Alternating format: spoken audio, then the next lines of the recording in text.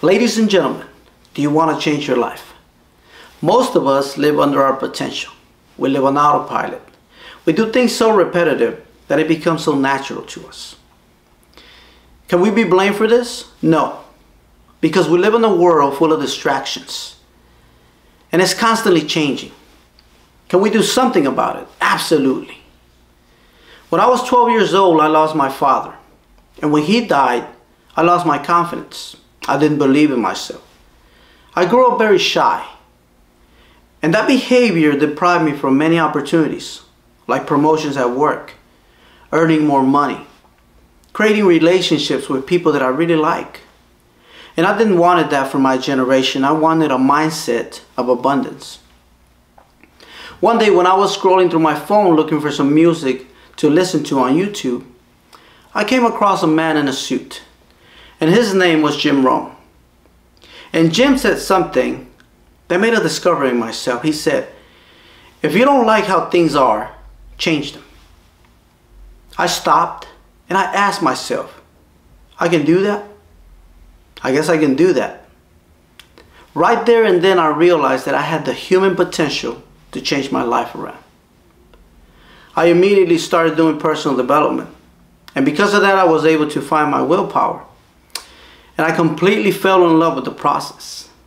The emotion of learning new things every day, like how to be a better father, how to be a better speaker, how to be a better leader.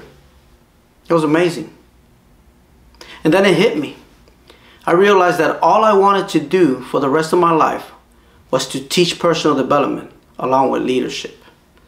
All I wanted to do was to speak and share with the world the process of achieving a better life.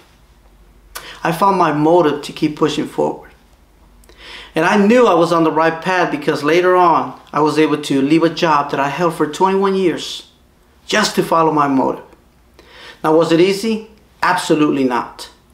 I was terrified. I had no idea what was going to happen. People that I loved was telling me, you're crazy, you're insane, you can't leave this life behind.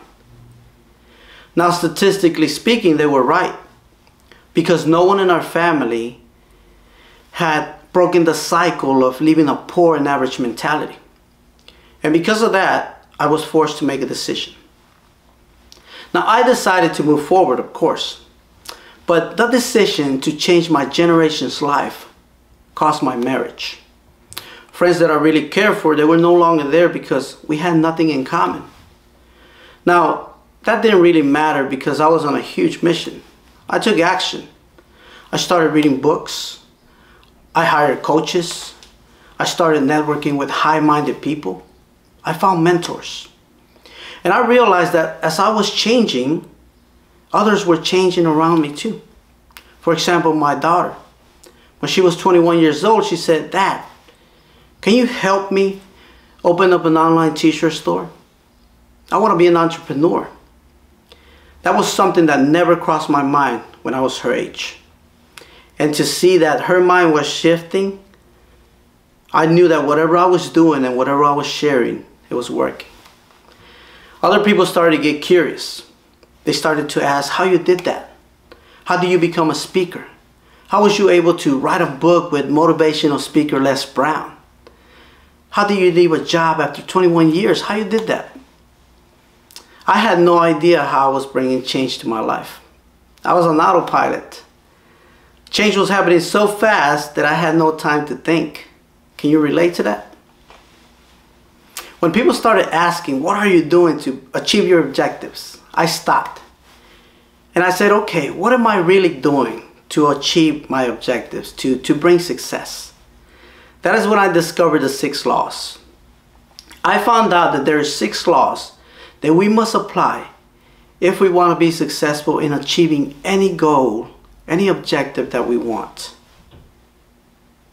Now I'm going to share the 6 laws with you today, but before I do that, I want to ask you, did you notice the 6 laws in my speech? If your answer is no, then be aware because you might be on autopilot. Let me share the 6 laws that's going to help you achieve any objective you want when you apply them. Law number 1 is your human potential. Know that you can do whatever you want to do. It's possible. Law number 2 is your willpower, the option to say yes or no to go after your objectives. Law number 3 is emotion. How do you feel? What is this emotion telling you? Should I stay or should I go? Law number 4 is your motive, that burning desire inside of you, the motive to go after, achieve whatever you want to achieve. Law number 5 is decision.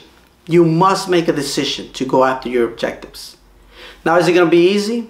Probably not, but do it anyways. Law number 6 is action. You must take action, because if you don't, nothing happens. When we apply these 6 laws without neglecting one of them, we will find success. But if we miss one, just one, then we can kiss our success goodbye, because it's not going to happen. How do I know this? Because there has been many times in my life where I neglected at least one of the laws. And guess what? Success was never found. Ladies and gentlemen, it's time to be aware of the 6 laws. It's time to stop living on autopilot. It's time to apply the 6 laws without missing one, so that you can achieve any objective that you want, and you can have the life that you deserve. Thank you very much.